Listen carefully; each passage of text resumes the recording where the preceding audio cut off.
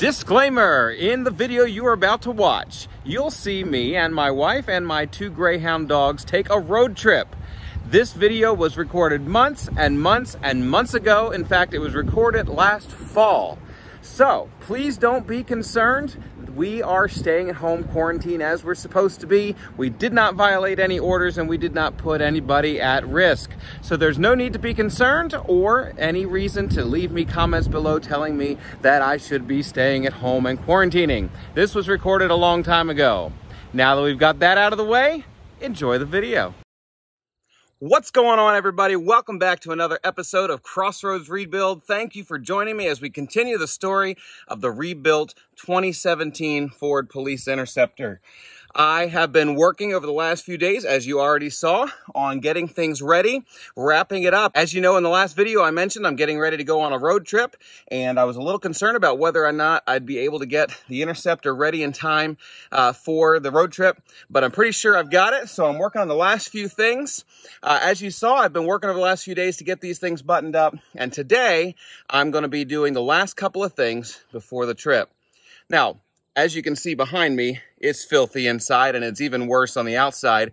So I'm going to be cleaning it. But before I do that, by the way, I apologize for the roosters in the background. They are full of themselves and crow all day long. Anyway, so right before I get to cleaning it, I'm going to go ahead and install this center console. Now, as many of you might know, Police Interceptors don't come with a console usually from the factory because usually the police department puts a console of their own that they use for upfitting and installing light switches and siren controls and radios and all that other stuff that they have.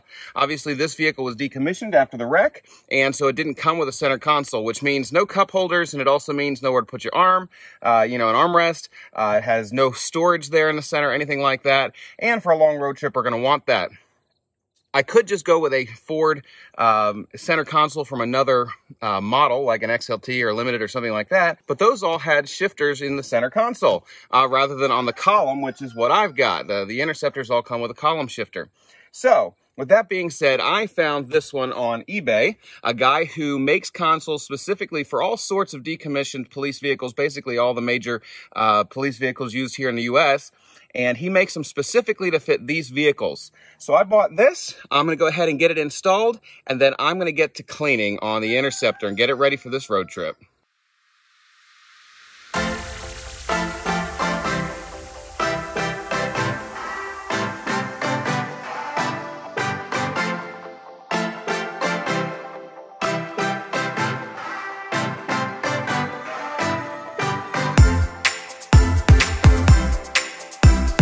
Alrighty guys, well, let me go ahead and show you how it turned out.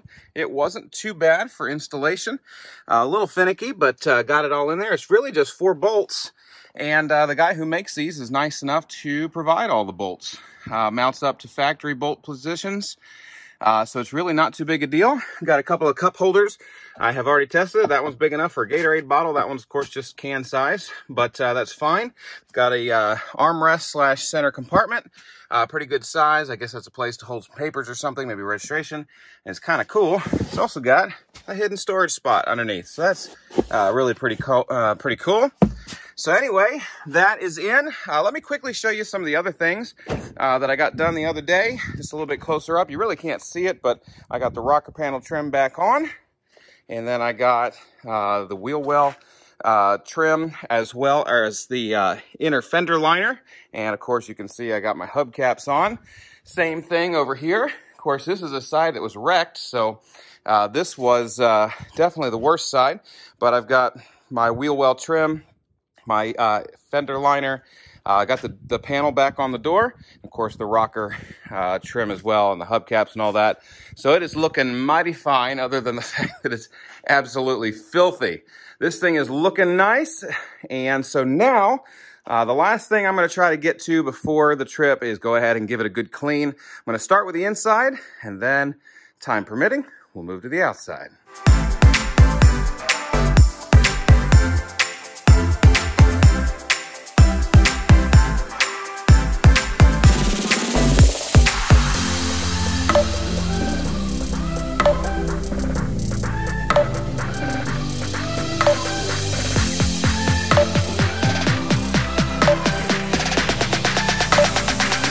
All right, now I have done a thorough vacuum of the entire interior, including the seats. I am moving on to the floors, the walls, the glass, the dash, all that. I'm using just a few basic products, trying to channel my inner Stauffer garage. If you don't know who that is and you have any interest whatsoever in car detailing, I recommend you watch his channel. I will try to remember to leave a link below. But anyway, basically what I'm going to use is Silk and Shine for the dash, for any of the hard plastic surfaces other than the floor. I'm going to try to use this stuff here. This is a multi-purpose cleaner. I'm going to try to use that on the floors. It's a no rinse. You just wipe it away with microfiber towels, which I have here. And of course, I'll also be using that in conjunction with a variety of different bristle brushes on my drill. And then of course, I have some microfiber towels and some glass cleaner as well. So that's what I'm going to work on. Going to get to that now. And I'll put you guys back on time lapse. We'll see how this goes.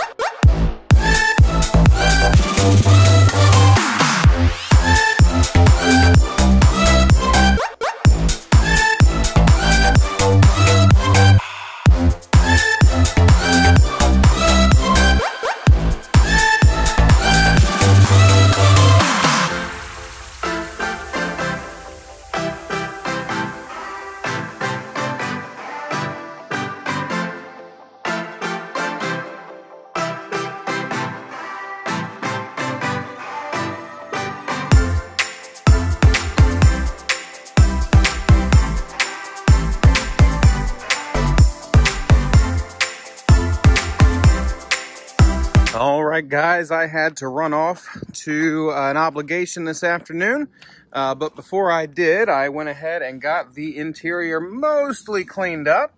A few little things that I might want to detail. I cleaned the windows a little bit better, maybe a few other little odds and ends, but it is way better than it was before.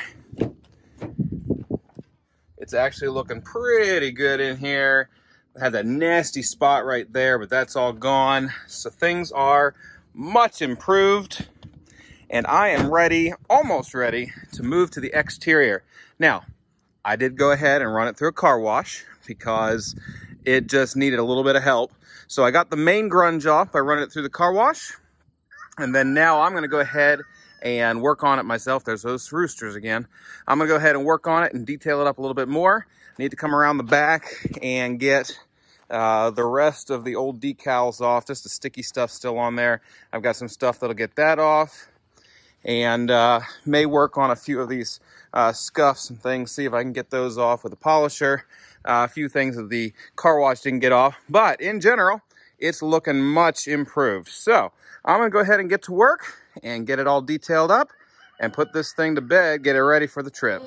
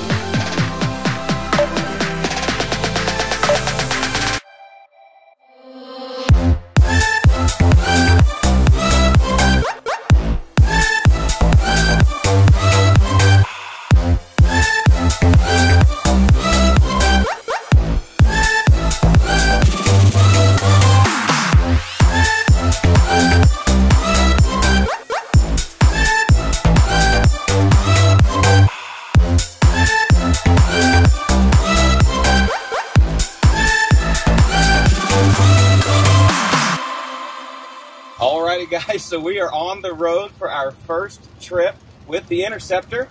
It's a great start. It is pouring rain. So, you know, we'll see how it goes. Hopefully it doesn't rain like this the whole way. But we're going to take you along for the trip and we'll see how this goes. Our first long trip, it's a little over 500 miles each way. So it'll be over 1,000 miles on this trip total. And we'll bring you along and keep you posted on how things are going. And go ahead and smash that like button to wish us luck on this trip. We'll catch you a little further up the road.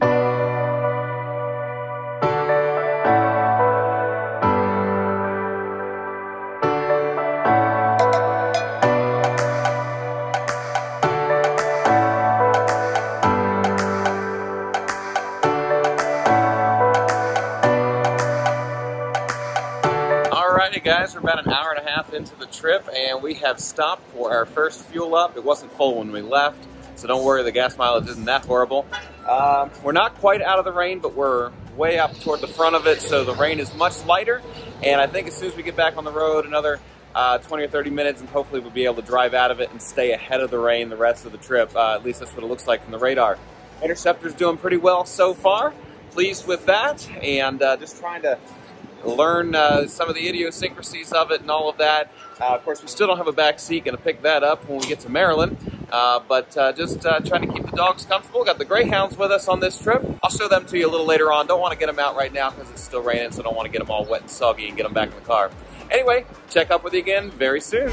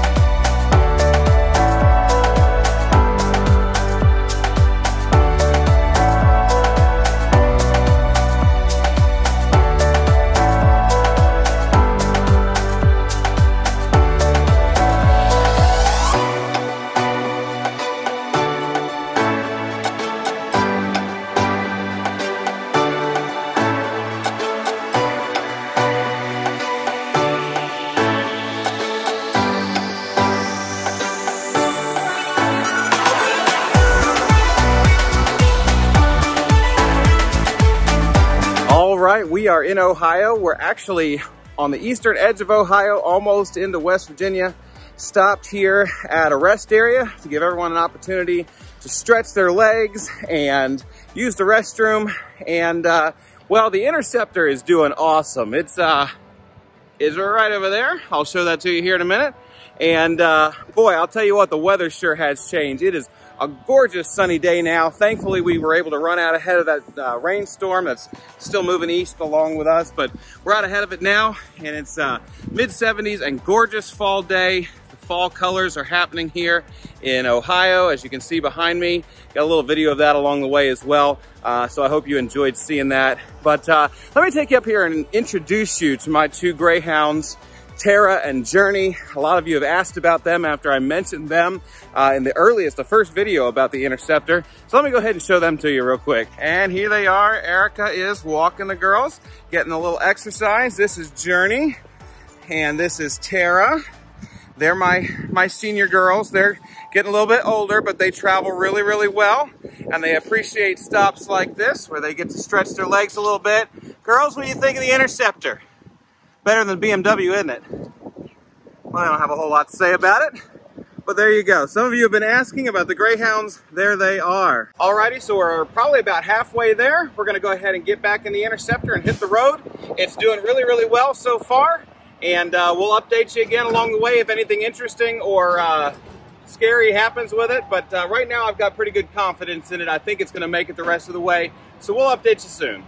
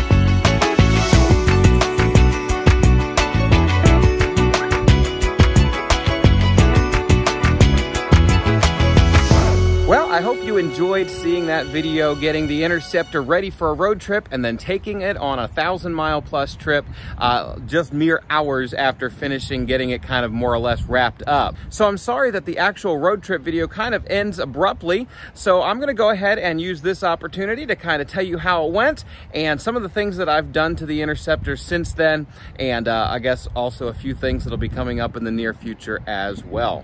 All right, I'm going to go ahead and point the camera this direction because the Interceptor is better to look at than I am.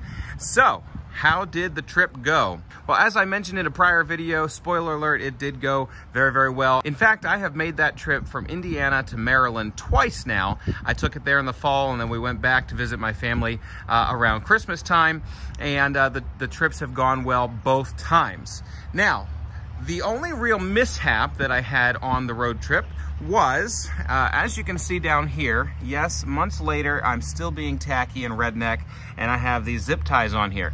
That was one thing where I had to stop at a rest area partway through. I don't remember, I might have been in Pennsylvania or West Virginia, I don't remember where I was. But in any case, we pulled off because I am missing, as you can see, a little trim piece. There's one on both corners here. And that trim piece connects the inner wheel well and the lower bumper area. Everything kind of comes together there. And I knew I was missing that part. I just really didn't think much about it when I was finishing everything up. And well, as I was driving, of course, at 70 miles an hour, the wind was dragging my wheel well liners down and rubbing the ground. So it was starting to kind of rub a hole in them. So I stopped, got some zip ties and tacked those back up. And other than that, that's really the only thing I can say was a problem on the road trip. Other than these sagging wheel well liners where I had to put the zip ties on, the only other two things that I have had to kind of deal with, that I was dealing with on that road trip was, number one, my steering was fairly sloppy. It was working, but it was kind of, there was a lot of play in it and it was fairly sloppy. That ended up needing to be repaired because the gear where the steering shaft goes into the rack, the electric power steering rack, was stripped out. So had to take care of that after the fact. That was annoying. I don't know if that was a result of the accident or if that was a result of something I did. I honestly don't know, but one way or the other, had to replace that and to fix that problem. The other thing was, I did not have working air conditioning. Now, I had it recharged because my AC system, of course, got destroyed in the accident, and I had a brand new condenser, brand new compressor, but and I had it recharged, but one of the wiring harness pigtails was ripped off in the accident, and I had not identified that yet, so I did not have working air conditioning. Thankfully, this was late fall and it wasn't too warm, so that was not a problem. And actually, I just took care of that fairly recently. So I really didn't miss it through the colder weather, but as we got here into the warmer weather of spring, I did start missing that. So I found a wiring harness pigtail, actually off of the parts truck for the F-150 rebuild that you'll see soon. But I found one there that I was able to wire in, and now it has good working air conditioning and it feels fantastic. The one other thing that was taken care of on that road trip was my back seat. You probably remember from prior videos that this Interceptor did not have a back seat. A lot of police departments pull those out, and I found one on eBay that was a brand new pull out from another Interceptor, and it was only about a half an hour from where my family lives. So my mom was nice enough to go pick that up for me, and while we were there, my dad and my brother helped me install it, and there it is. Now, I was missing the two seat belts there in the middle. For some reason, the buckle was on that one, but those two were missing, and then I needed some big bolts went back there to anchor the back of it down. So it was only kind of half installed for the trip back, which is okay because I didn't really have anyone in it, so that's not a big deal. But I found a fella on a Facebook group who works on Interceptors in an upfitting shop, and he was able to send those out to me real cheap. So now I have 3 working seat belts, everything's bolted down as it should be, and I have a nice, basically brand new rear seat here in the Interceptor. Looks fantastic and kind of finishes off that interior quite a bit. So other than fixing the AC and the power steering and getting that seat installed, what else have I done to the Interceptor since the last video you saw? Well, I have had the front windows tinted. They look great here, all darkened up. I think it really matches the aesthetic of the blacked out look here on the Interceptor. So I had a local shop do that. I'm not into trying to do tinting myself. That's just not something I have the patience for or really the time to learn. So I had those windows tinted. I have also added a remote start system to the Interceptor. I added a system that is not factory original, although you can get those. I got a system that has an app with it, so I can start it from my phone, and it also interfaces with the factory remote so that I'm able to actually use the factory remote, which doesn't have a remote start button, but I'm able to use a sequence of button pushes to start it that way.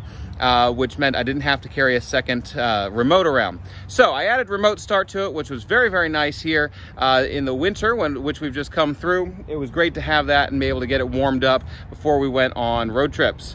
Aside from that, I really haven't added much more to it. Yeah. So aside from these few things that I've just mentioned that I've added on, what is next for the Interceptor? Is it done? Well, obviously I still need to wrap up these little details like those bumper corners and get rid of those stupid looking and redneck looking zip ties. But aside from that, that will be the last thing that will finish the rebuild, if you will. But I also have a push bar for it that I'm gonna go ahead and get installed, which is gonna really dress it up and make it look the part. It still has the Ford LED police spotlight on it, and it's pretty obvious between the spotlight and the steely wheels that this was a police vehicle. But I need to go ahead and do that, put that push bar on there, and that will really dress it up and make it look the part. I think this thing's just begging for a push bar. Other than that, I really just need to do a little bit of paint work. Well, for starters, over here, you can see here on the sides of my door handles, I've still got just a little bit of the white wrap still on there that I wasn't able to take off. So I'm gonna have to take the inner door panels off, take the handles off just to get that little bit. Got the same thing going on back here. So I'll take care of that. And then I'm going to go ahead and buff and polish the entire thing. It looks decent, but it doesn't look awesome. Over here where we had these two panels painted, you can even see in the video they're a little bit dull. The hood and the bumper turned out great. These stayed a little bit dull. I think they just need to be sanded again. So I'm gonna go ahead and do a polish on the whole thing and make it look really, really sharp. And then I am going to ceramic coat the thing and really make it last and really make it pop and make it easy to keep clean. This is a black vehicle, which I have found, this being my first black vehicle, black vehicles are so hard to keep clean. So, gonna get it looking really, really nice and ceramic coat it so that it will stay super clean. So between the things I've already done and the things I just mentioned that I need to do to the Interceptor, really that's it. It will be done at that point. As you know, I am working on a rebuild of a Ford F-150, a new shop truck, but it's a Super Crew and it's big enough to actually be my permanent daily driver. I can haul the dogs in it, I can do long road trips in it, and of course use it around town, haul my project cars, so on and so forth. So I really, unfortunately, don't need the Interceptor anymore, and it will be available for sale very, very soon. Once I've got these things done, I'm gonna go ahead and part with the Interceptor. I'll be able to use that money toward the F-150 rebuild or other projects coming up as well. So that's really kind of the end of the story. I do have one more video coming on the Interceptor showing you all of the things that I just said that I'm gonna do, kind of getting it finished up and wrapped up, and then that will be kind of the end of the Interceptor story here on the Crossroads Rebuild channel. So guys, I really hope you've enjoyed this video. It's a little bit of a longer one. I hope you enjoyed the road trip, and you can know that, well, it might be a little bit risky taking a vehicle you just rebuilt on a long road trip. At least for me, it worked out well with this Interceptor. Stay tuned for the upcoming video of getting this thing finished. The next video you're gonna see is actually the teardown video for the F-150, getting it all prepped for the frame shop, where it is actually right now over there getting worked on. So stay tuned for that as well. I have multiple videos coming on the F-150. Of course, I've also got the cheap Jag, the Civic, and other things coming as well. So lots of content coming to the Crossroads Rebuild channel. Guys, I've noticed that so many of you who are watching are not subscribed, and I thank you for watching, but do me a favor, go ahead and click the subscribe button, and if you would, go ahead and also click that bell so you can be notified when I upload new videos. That would really help me out, and that would really help out the channel and the algorithm, wow, can't speak, the algorithm algorithm here on YouTube, and I'd really appreciate that. So stay tuned for videos coming up. Like, comment, subscribe, and well, I guess we'll see you in the next video.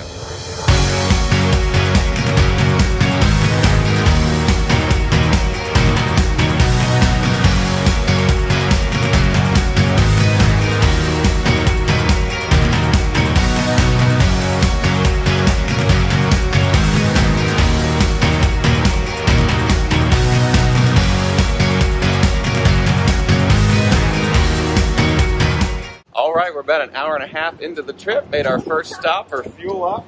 Erica's in the back.